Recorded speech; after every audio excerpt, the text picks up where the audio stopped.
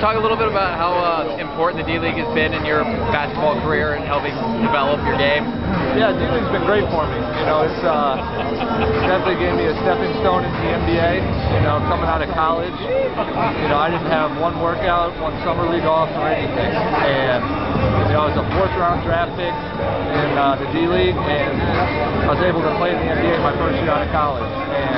And I went from on nobody's radar to on a lot of people's radar. And you know, I just tried to use every opportunity that I had in the D-League as a chance to show, you know, scouts and GMs that I belong to the NBA. What different things were you able to do that improved your game down there? Just playing time, or? Yeah, definitely. I think playing time's the big thing. You know, there's a lot of guys who, you know, just sit at the end of the bench. You know, they practice, you know, every day, but it's not the same as the game.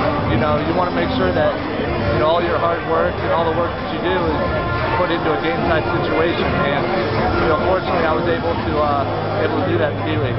There's a lot of, I think, 8 D-League guys on the Knicks Summer League team. You guys, you know, talk about that? Is there anything? Yeah, I mean, it's, you know, summer is kind of like a D-League reunion for everybody. You know, you see a lot of familiar faces, and, you know, you respect everybody because, you know, it's, you know, the D-League, it's the minor leagues of, you know, minor leagues of basketball. So, you know, we stay close, stay in touch, and you know, everybody respects each other. And, you know, being a former D-League Rookie of the Year, the current one, Matthias Jefferson's here. Have you talked to him at all, or?